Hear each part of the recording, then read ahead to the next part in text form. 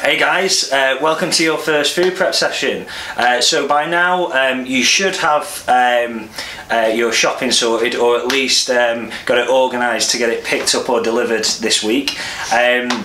So for me, this is the best bit of the programme. I love cooking, I love eating, but I just love cooking just as much. So what we're going to be doing today is we're going to be going through the very basics of food prep. So this is my sort of food prep when I've not really been that prepared, so it's sort of like the very basics, and it's very simple to do, it's very quick, but if you're organised with this, you should be able to get the majority of your weekly food cooking and food prep done in 2 sittings. So what we're going to be doing today is we're going to be doing a very basic chicken dish, we're going to be doing a very basic rice dish, and a very basic vegetable dish. So if you can get the basics done properly and correctly, it shouldn't be boring food. You know, if chicken's overcooked, it's gonna be dry, it's gonna be like eating cotton. If it's undercooked, you're gonna get salmonella, you're gonna be sick. So it is really important that we get these right, and if we get the simple things done correctly, they're gonna be beautiful and tasty. Right, so you're going to need a couple of things. These should all have been on your shopping list. So we're going to need some chicken breasts. I'm going to pre-prepare some stuff, so I'm going to show you how to store them properly in the fridge, so you don't need to be doing this every day. So I'm going to do maybe breakfast and lunch for 2 or 3 days, depending on how hungry me and Erin are going to be over the next couple of days. We're going to need some very basic microwave rice. Okay, and again, this is because we're being lazy with this food prep. We're going to need some pre-cut vegetables. If you want to save a little bit of money on your food prep, you can pre-cut these vegetables and put them into a big Tupperware container, just out of laziness, and you can get these done quickly, as I use these pre-cut ones. And then we're going to need the So Tender Maggi packets. Okay, these are pre-seasoned greaseproof paper, and we're going to cook these in the George Foreman. If you haven't been able to find these, all you need to do is you can use regular greaseproof paper. You can cut them into strips, like so. And then you can pre-season these with some fajita seasoning, some smoked paprika, garlic, chili, whatever you fancy. But the really important thing we're going to do with these is we're going to tenderise the chicken and cook them properly on the George Foreman, and that's what we're going to do next. Right, okay, so what I'm going to show you now is I'm going to show you how to tenderise the chicken. The reason why we tenderise the chicken is 2 reasons. One, it's going to cook quicker, so it's going to save us time. And 2, it's going to make the chicken tender and juicy, and it's not going to dry out, and it's going to last a lot longer in the fridge. Because generally when we cook chicken, if we leave it in the fridge overnight, the moisture comes out of it and it's a bit dry and a bit horrible. So by tenderising it, we're going to avoid that. So what we're going to do is we're going to grab one of our chicken breasts and we're going to put it inside the Maggi pack. Okay, and then what you're going to do is you're just going to give it a good old bashing. Okay, so there's no right or wrong way of doing this.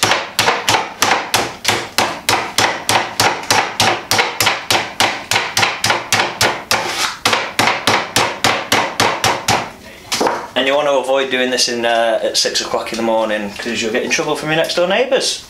Right, okay, so you can see how the chicken breast is now a lot flatter. Hope you can see that as I'm in shot. Okay, and what I'm going to do, I'm going to put this to one side, and I'm just going to go through the rest of those chicken breasts. Okay. Right, now I've got all my chicken tenderised now. So what I'm actually going to do is I'm only going to use 2 of the chicken breasts. So I'm just going to prepare my lunch and Erin's lunch today. And what I'm going to do is I'm going to leave this this tenderised chicken in the fridge. Now the reason why I do this is, as you'll find out in a minute, these chicken breasts are only going to take about 4 or 5 minutes to cook. So I do have the time in the morning just to chuck my chicken breasts off. They're going to taste a lot better when they're cooked from fresh. I mean, once cooked, they will last 4 or 5 days in the fridge, and they're not going to dry out too much, but they will lose a little bit of moisture after they're cooked. So I like to cook them in the morning, but it's so simple. It's just like making a piece of toast. They come out of the fridge straight on the George Foreman. So preheat your George Foreman, so mine's nice and hot, it's been on for a couple of minutes, and you put the chicken breasts on in the packs with the folded bit facing down, so you don't lose any of those lovely chicken juices. Okay, when you're inputting your chicken breasts and your Maggi packs into MyFitnessPal, it's accounting for you eating all those wonderful tasty fats, so don't let the George Foreman take them away from you. Make sure that they stay in there. Right, okay, so now that's on. That's going to take about 4 or 5 minutes. That does depend on the chicken breast. Obviously, the more you tenderise it and the thinner it is, the quicker it's going to cook. I'm going to show you a little tip in a minute to find out how the chicken breast is cooked. So what we're going to do now is we're going to move on and we're going to cook the rice. Now, I use these microwave packs just because rice can take 40 to 45 minutes to cook. There's a bit of preparation involved. It's something I'm going to teach you a little bit later on, is how to do rice properly, because it's something that a lot of people do get wrong, believe it or not. But for today, we're just going to use the quick and simple rice. Now, Uncle Ben's do a great range of rices with loads of flavouring in and seasoning. You can get Mexican rice, you can get Brazilian samba rice. The reason why I use these ones, the just regular Thai jasmine rice, is because these are about 45p, whereas the Uncle Ben's are about £1, and I go through quite a lot of these. So what I do is I cook these and then I season them myself with my own flavourings. So what we're going to do, I've got 25ml of water, which is about 1/4 of a builder's mug of hot water in the pan, and all I'm going to do is I'm just going to chuck these in.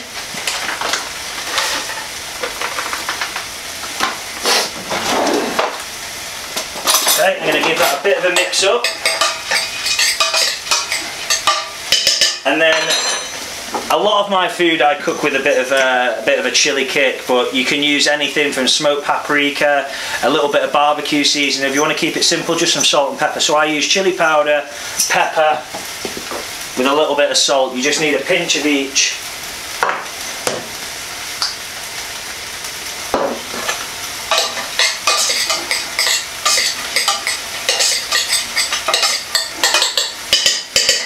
Right, I'm going to give that a mix up, and that's going to be left for about 3 minutes. Obviously you can use these in the microwave and add your seasoning after. I just find cooking them in the water makes that Thai jasmine rice a little bit sticky, and it gives it a little bit more texture. It's very nice. Right, while that's all on, I'm going to pack up, and then we're going to go through how to package your food and prep it up nicely. Alright? Right, okay. Chicken's done, rice is done, now it's time just to pack and prep it. A really good tip, so the chicken's actually taken about 5.5 minutes to cook, just because they're a little bit thicker than I'd usually do, so it's just sort of trial and error, but you really don't want to overcook your chicken. It's just going to become dry and horrible. It's not good. So a really good tip of testing when it's done is, if you keep it in the packet on the George Foreman, if you squash it down, it should feel like tender and not soft. As soon as it starts feeling tender, just open it up and then just cut into it, and you should see in the middle the chicken should still be wet, but the outside should still be juicy. It's going to make Nando's chicken boring. Nando's is never going to be the same again. If you get this chicken right, you won't want to eat anyone else's chicken, I promise you that. Right, so what I'm going to do, I'm preparing my lunches and one of Erin's lunches today. Now, obviously, my calories are a lot higher than Erin's, and my carbohydrates are a lot higher, my protein's a bit higher, so obviously my lunch is going to be a little bit bigger. I try and split my lunch into 2 depending on my day, but again, that's just me, so it depends on what we've set here. So what I'm going to do is I'm going to split this chicken into strips, just so when I'm on the go it's just going to be a little bit easier to eat. I quite like eating with my hands, bad habit, but whatever. What we're going to do is just split that over into 3.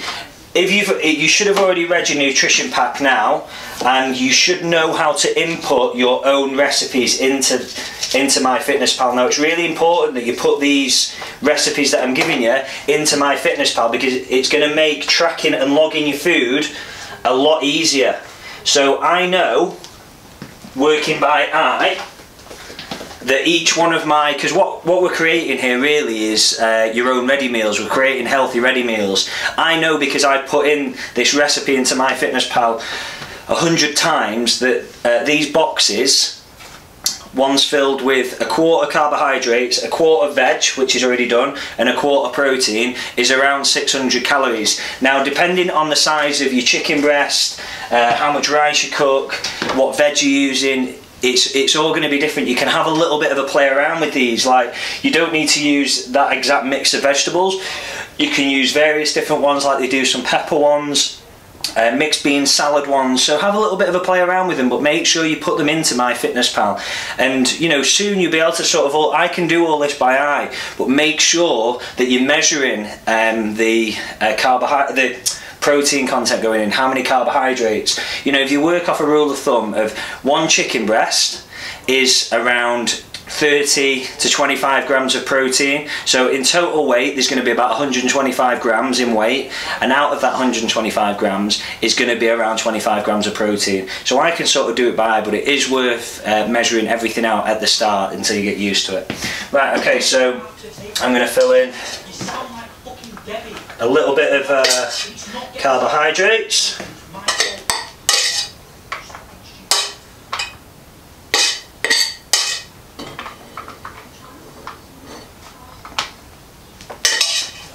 And then I'm going to fill that. All I need to do now, these vegetables are already pre-prepared, so they don't even need washing. I like to eat mine crunchy and raw, but you can put these in the microwave just to reheat up. You can even add a little bit of balsamic vinegar or salt and pepper if you like. I try and keep my calories saved for sauces rather than seasoning like that. So there we go. I've got 3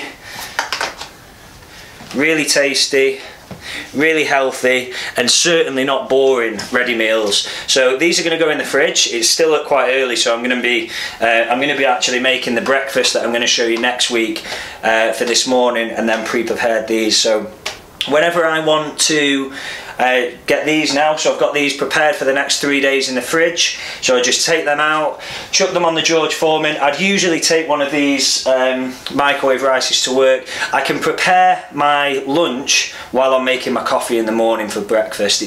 It literally is that simple. Right. Okay, so like I said, next week we've got breakfast coming up, so get practicing these. Like I said in the previous video, it's really important that you do practice these recipes. The more you practice them, the more efficient you're going to be, the quicker they're going to be, you're going to be able to snap them out. I mean, this has taken me all of 15 minutes, and that's messing around with the video as well at the same time, so it really does, it doesn't take long at all. Right, hope you enjoy it. See you all next week.